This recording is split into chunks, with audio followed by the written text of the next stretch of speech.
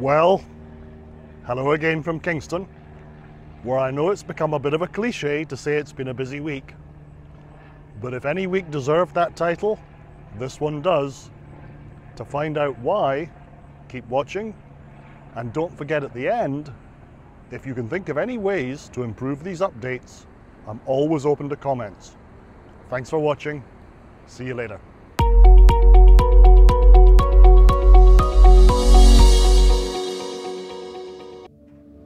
We're going to start this week with an area that probably gets much less attention than it deserves.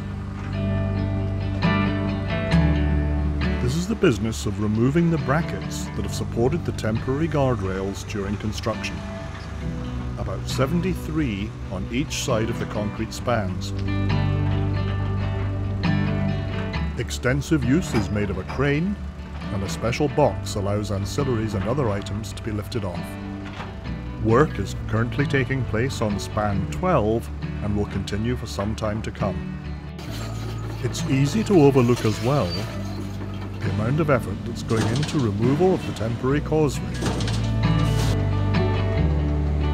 Trucks are rolling every day to carry gravel skimmed from the causeway.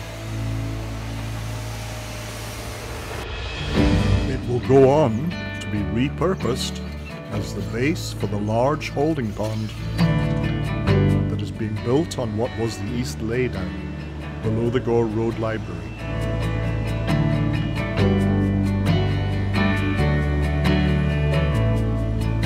While we're on the east end, let's look at the remarkable work done this week by the team from Black & McDonald to complete traffic signal installation at the junction with Point St Mark Drive. Installing traffic monitoring cameras involved extensive use of the bucket lift, but it did offer the crew some remarkable overviews of the project. Dylan would have noticed work progressing steadily to remove the massive stringers or beams that were major components of the temporary Trestle roadway. Removal of the stringers, of course, enabled the removal then of the piles that had supported them. The fact that before every lift, the components affected require preparation should not be overlooked. Particular care has to be taken when attaching the massive vibrating hammer to the piles that are to be pulled. But it's particularly satisfying to see the waters dance around a pile as the hammer's vibrations assist its release. Removing components is one thing, disposing of them is something different. This week we saw stringers depart to storage and a cargo of steel piles depart for disposal.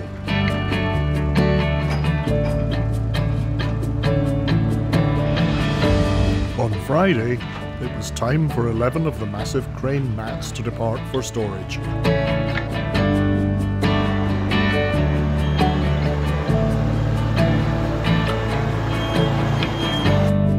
In case you're wondering about the west end, Monday morning revealed this massive excavation and that some of the walls approaching the west abutment had been poured, and work was in hand to pour more. Remarkably, by Tuesday morning, the excavation had been filled and gravel trucks were arriving at the approach to the west abutment, where a bulldozer from Bar was grading it, with a little bit of assistance wetting down from a Kiewit pickup. Tuesday and Wednesday saw the welcome return of the crew from Sousa Ready Mix to pour curbs on the west end.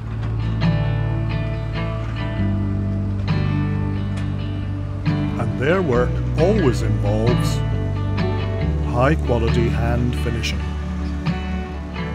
The west end wasn't the only place to receive concrete this week, after testing proved the concrete fit for purpose. fourth expansion joint on span 17 was poured on Monday afternoon. Concrete pours are always a team effort and require considerable concentration and skill. The ready-mix trucks from CBN would roll again on Tuesday and Thursday to support wall pours on various sections of the bridge.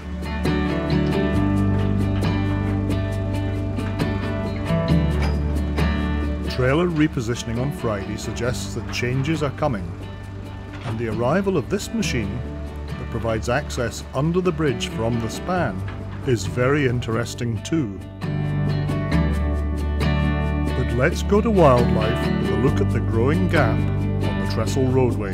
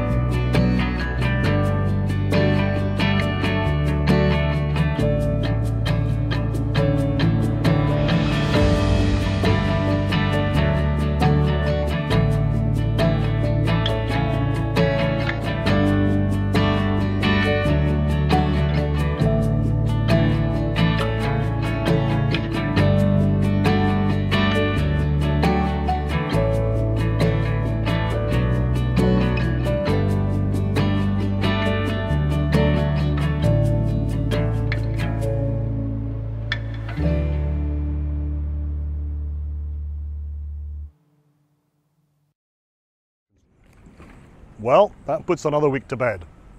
Construction's going very well, the weather's been very kind, but we could all do with some rain. Thanks for watching. Bye for now.